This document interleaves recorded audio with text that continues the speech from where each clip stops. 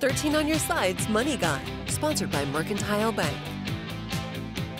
We just got into October, but now may actually be the time to get ahead on your holiday shopping, Emily. Yep, that's right. In this week's Money Guide, we take a look at some of the major retailers beginning the gift-giving season early with October sales.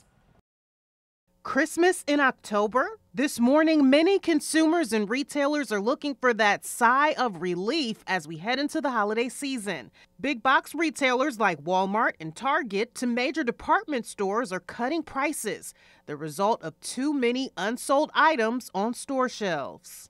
So a lot of retailers are all sitting on a lot of inventory in select categories. And so I would expect to see deep discounting. Just this week, Nike reported its inventory levels soared to 65% in North America, its largest market. Nike says it has too much clothing in stock.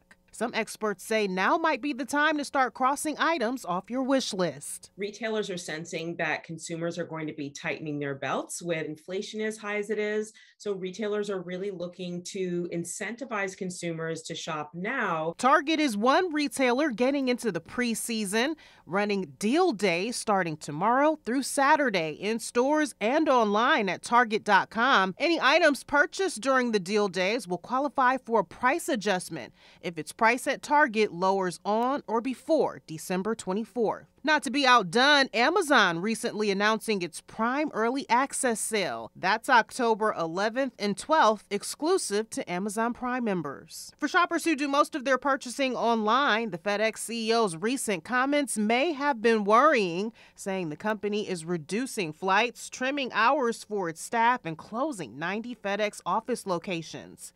Others like USPS say they're ready for the demand, hiring an additional 28,000 employees and hundreds of package sorting machines. Things that I would hold off on would be the things that are more typically deeply discounted around Black Friday, Cyber Monday, like TVs. I would also hold off on any winter apparel. Those will be more deeply discounted later in the season. A lot of information there, and a survey by Bankrate found inflation will certainly have an impact on consumer spending this season, with about 60% of shoppers planning to buy fewer items this year.